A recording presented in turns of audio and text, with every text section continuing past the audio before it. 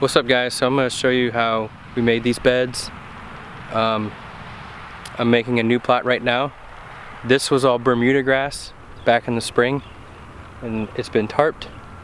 Then I brought a skid steer in and cut out a hill and then moved the excess dirt that way for a new plot and then brought some back so that it was level and there was a nice transition in between both of them.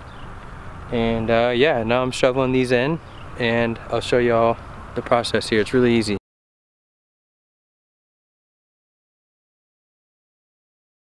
This is how we start and make our plots. So silage tarp down. This was put down in May because this was all Bermuda grass. So it's now October. You can see what it's done to the grass. It's pretty soft too. Like a lot of times voles and stuff will get in here and break it up. But so then after it gets to this point, I'll bring the BCS with the rotary plow in and start in the middle. Make a big, like shoot the dirt this way, shoot the dirt this way, and then turn the BCS around, put the wheel in the ditch and shoot the dirt back so it's about even, and then you keep doing that. And then it leaves you with a pretty level surface. And then measure out 40 by 100, set your ends, and then get the shovel out and just dig the pathways and shovel it into your beds with some string line. So I started every single one of our beds the same way, coming through with the rotary plow, which leaves it with this level field right here, and then just shoveling the walkways out and putting it on the beds, and that's what creates the raised beds. So these are all created the same way here. All the beds in here, all the beds in the tunnels are made the same way. And yeah, it's been really easy to maintain. I've been putting leaves down in the walkways now, instead of, a lot of times people use the rotary plow to shoot the soil back onto the beds, but I think with how soft our soil is here, it's kind of soft. I don't think I need to do it. And it's a one till, I guess you could call it harsh. I don't really think it's any worse than what a pig would do if you left pigs somewhere, or even chickens for that matter. And then hand shoveling the beds to get them really where I want them to be. And yeah, then planting, adding compost, and never really tilling again. Sometimes a little baby till is what I like to call it, but you would do the same thing with a rake. It's just the BCS is way faster and more level and all those things. So, get to it. Alright, so here's the beds, and here's the method. Shovel this walkway out into your string bed. Then where there isn't a walkway, shovel this out over to here. I do have another video on this method. I actually made that video building these beds. So I did say in a previous video that I would show the progress of this plot coming together. So this is it. Real quick, for the people that have followed the videos, my back is pretty darn tootin' good right now.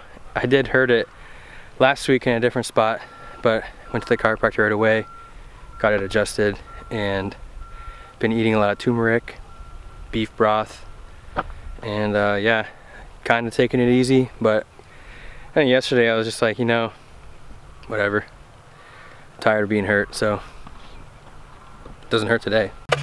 So take your big grass clumps out, because they'll grow back. Some of this stuff pretty worthless. I mean, this is all it is. This is a regular old flat shovel. Had this shovel for like, I think since I was in college.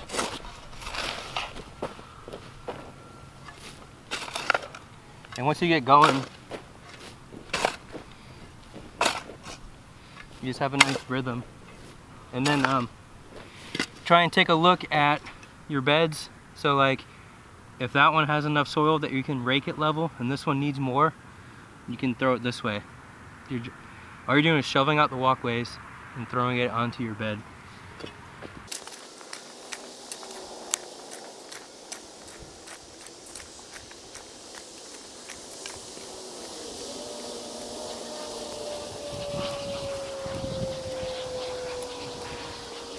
nothing like building beds to prove to yourself you're fat and out of shape now from having a hurt back. But okay, now that that's done, we're gonna take this string and move it 18 inches from this one over here.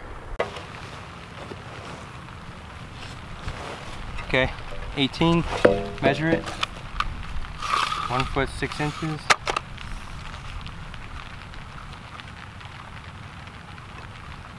It's correct where it's at. Now I'll move the other end over from this post, same thing on the other side, and that gives me a perfectly straight 18-inch walkway.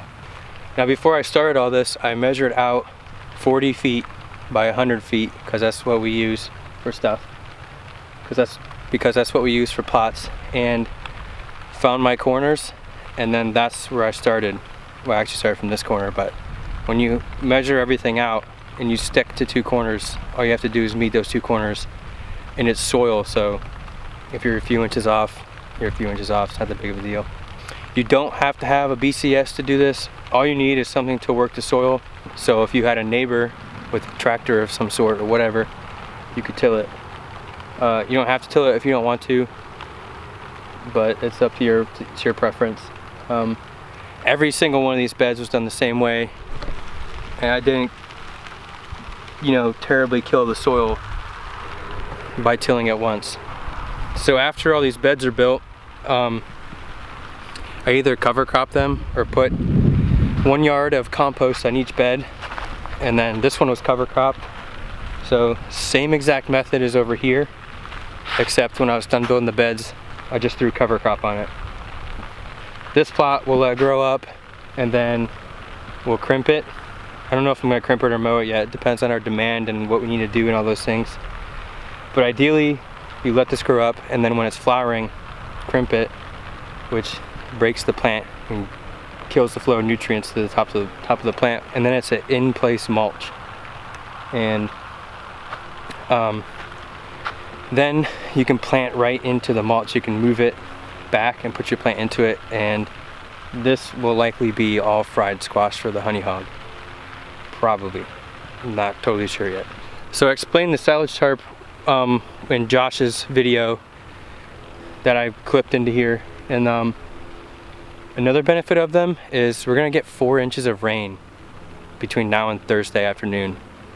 So I'm gonna tarp this for the rain and keep it this nice workable moisture level, because otherwise it'd be a mud pit.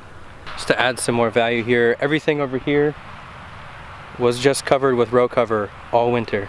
Everything was planted in the fall except for that arugula bed back there. You can't really see it, but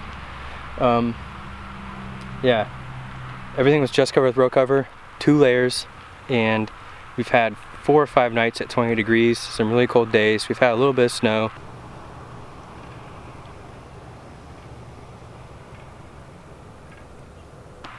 But yeah, it's February, and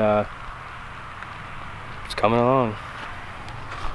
This stuff in the tunnel, these are all collards for the honey hog. They do like 20 to 30 pounds a week, and I've never double covered these in here in the cold nights. I should have covered the fennel. That got some cold damage, and I double cover the salad when it needs to be covered. But the kohlrabi up there and the collards are okay.